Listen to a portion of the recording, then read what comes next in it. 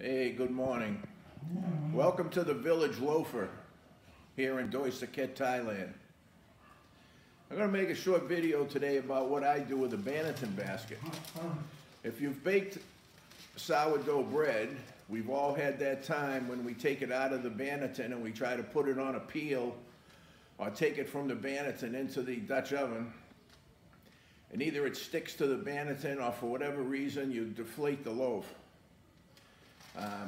So what I did is I used parchment paper.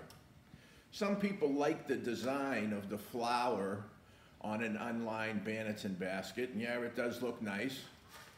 And I've tried it flouring the Banneton, using the liner in the Banneton, and sometimes you have a problem, and you wait all that time to proof and you lose the loaf trying to handle it so much and get it in the oven.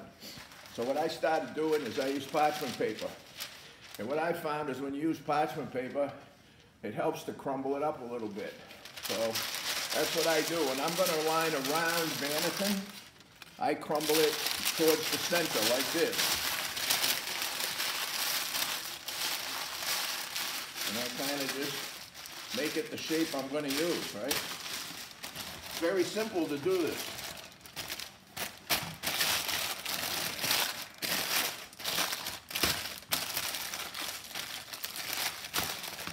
I just push it down into the Banneton, and then I just take a pair of scissors and I trim off all the extra.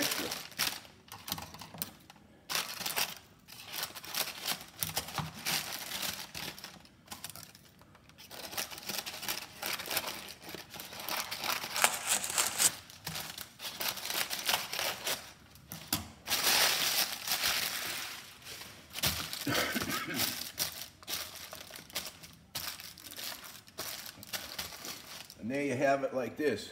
So once you got your dough, your loaf all shaped, and you're ready to put it in the Banneton, you put it in here. But when you're using parchment paper, you're going to do it backward. You know, usually we put the seam side up, so when you flip it out, you've got the round top.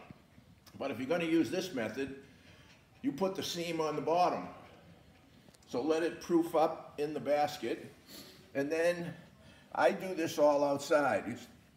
I have a commercial steam injection convection oven that I keep outside. And after this is proofed and I'm ready, I take it out. I do this right beside the oven door. Usually I spray the top with water, and I put quinoa seed or golden flax seed on top. Once I do that, I'm going to hit it real quick with the Banneton, and then I'm going to pick this up, put it right in my Dutch oven, put the cover on, right in the oven. It eliminates all of that handling of trying to get it out of here, get it on the peel, clean off excess flour, and score it. And sometimes, you know, we've all ended up with a deflated loaf by the time we did that. I think you should try this method. It works really good. Even if you put a wet dough in here, it still doesn't affect this paper.